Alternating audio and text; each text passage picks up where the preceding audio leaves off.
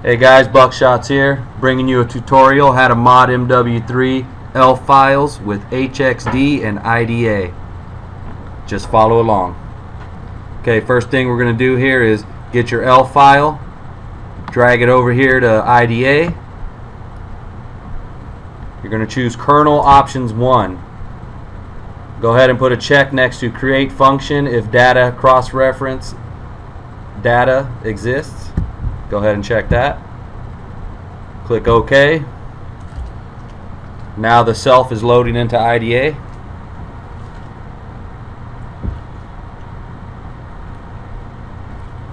It's going to take a while to load. Just give it some time.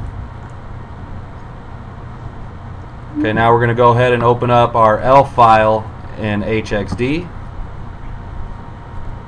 Okay, what we're going to do is search for the dvar we want to change, so go ahead and hit Control F or edit or search up here. I already have perk type there, just hit OK. Okay, now here's our offset. You're going to hit Control E. E is in echo, or you could just go up here and hit edit, select block, same thing. Copy that offset. I'm using Control C to copy. Now what I'm going to do is go back here to IDA. You could either jump right here with jump to address or just press G. I'm going to press G.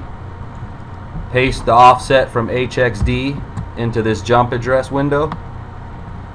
Add 1000 in hex to the offset. Go ahead and click OK. It's going to jump us there. Now, usually after the whole file loads, it'll straighten out this string for you, but if you don't want to look at it right there, you can just press A and it'll fix the string for you. Okay, so now we're going to slide over here.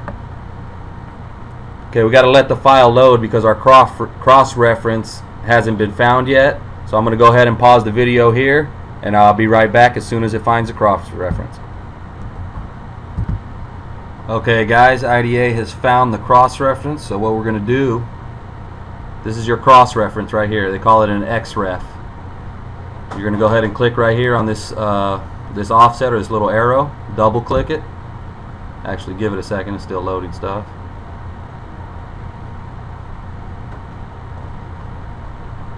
There we go. Okay, we're going to go ahead and jump to that now. Okay, here we go. Here's our float values right here for this perk here. See, the perk has a min, a max, and a default value. These are the three values right here. Now as you can see, if I highlight over it, it says float 0.64.9. This one's going to be float 1.0, and this one is 0. So that's the min, max, and default. Okay, so what we're going to do, you're going to double click on this float value here. Open that up. There's our min value, our max, and our default. So just go ahead and click, highlight the float right there. Click back to hex view.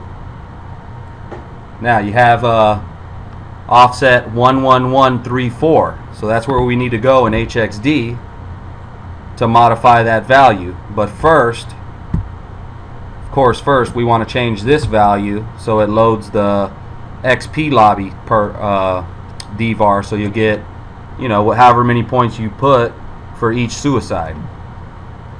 Let me go ahead and do that here. SCR score DOM suicide. Null out the remaining bytes. Okay, so that's modified now. Now we're going to go ahead and do our values, which are located at 11134. So Control E, 11134, tab 1, hit OK. And there's our value right there.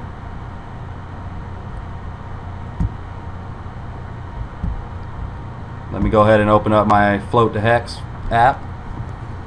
Give me just 1 second, guys.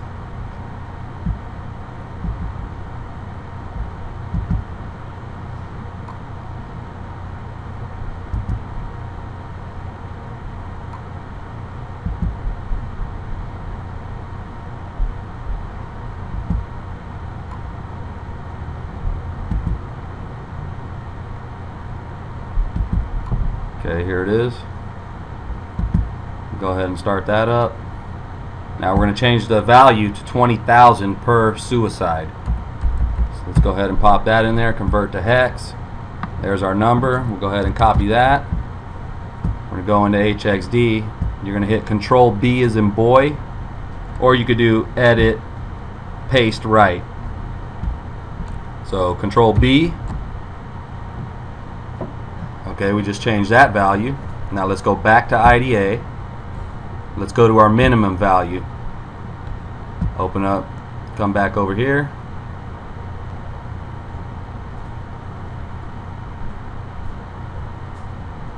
Okay, hold on a second, guys.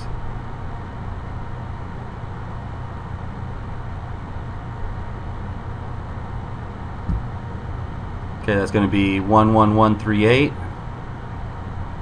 which is right here. So Control B.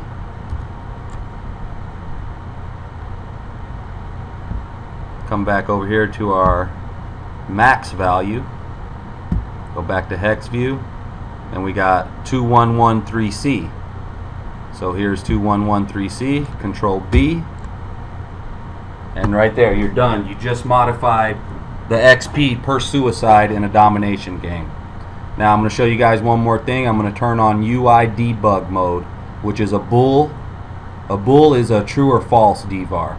The value will always be true or false. 0 equals false, 1 equals true.